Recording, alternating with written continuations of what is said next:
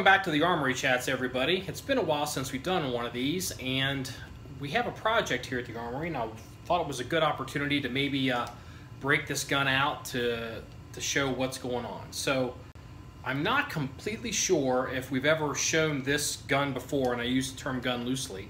This is a Martini Henry. However, it is not a real Martini Henry. It is I guess a Khyber Pass copy from Afghanistan. So this did come from Afghanistan. Let me go ahead and show some of the markings on it. It has some of the telltale signs. Let's see if I can get this in the light. The light's in here kind of rough.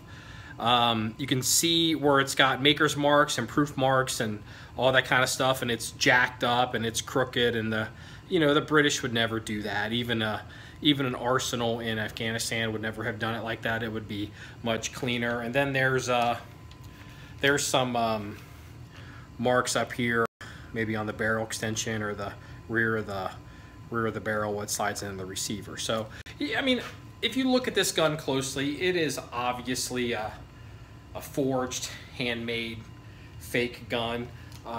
You can even kind of tell where, I don't know if maybe they were trying to maybe give it some patina or acid up to make it look older than it was, or maybe they just got a little sloppy with the varnish on the wood. But you can see where they were trying to maybe fluff up the patina a little bit on the gun to try to make it appear to be original. And there's a few things on this gun that I always thought were kind of interesting. One of them is, I suspect there are a few parts here that may be original. I don't know why, but I'm guessing if there is any part on this gun that is actually British Empire original, it would be maybe this lever. I can't really prove it. It's more of a gut feeling. Even then, I give it a 50-50 chance.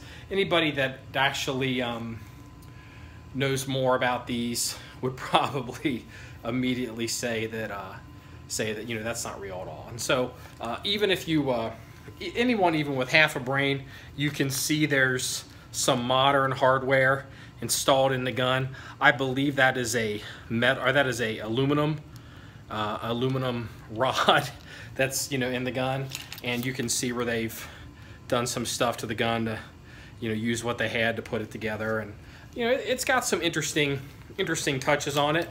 I thought this little divot here in the receiver was kind of interesting. The fact they went to the effort to do that. The only real negative or weakness in this gun, besides the obvious that it's fake, is it doesn't have a butt plate. So I guess in theory I could be in the market for either a real Martini Henry butt plate or a Khyber Pass Martini butt plate. And this gun, for those of you that don't know, this is 100% non-fireable. I'm not saying somebody in Afghanistan or Pakistan or Kashmir or anywhere along those Hindu Kush mountains wouldn't have fired this, but we will never be firing this gun. This is not a safe firearm to do that. We purchased it understanding it was fake, and part of the reason was we believe at some point in my lifetime, especially many of our viewers' lifetimes, the ability to go to Afghanistan and bring stuff out of that country will change. Because if Afghanistan's not going to stay in the state that it's in now, it will change one way or the other, probably the other. And things like this will dry up because no more will be able to be brought out of the country.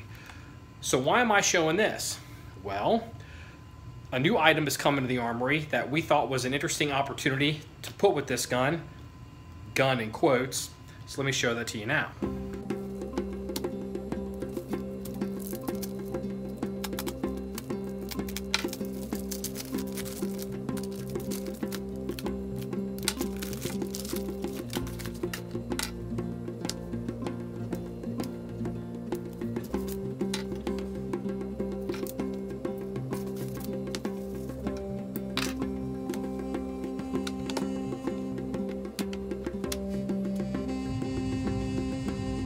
So what we have here is something else made for the tourist trade in Afghanistan. They call it an Afghan War Rug. And these are not uncommon. They're a known quantity out in the market, but it's been my experience that most of them are fairly large. This one is 1 foot by 3 feet, roughly.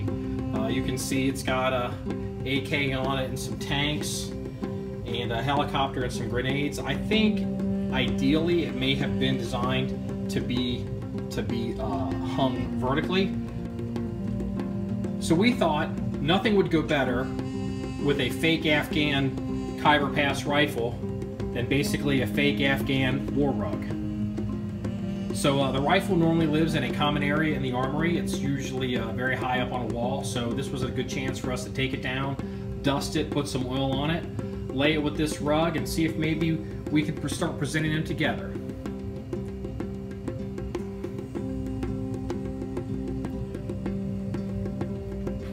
Anyway, remember, it's all about shooting guns and having fun. Everybody, have a good day.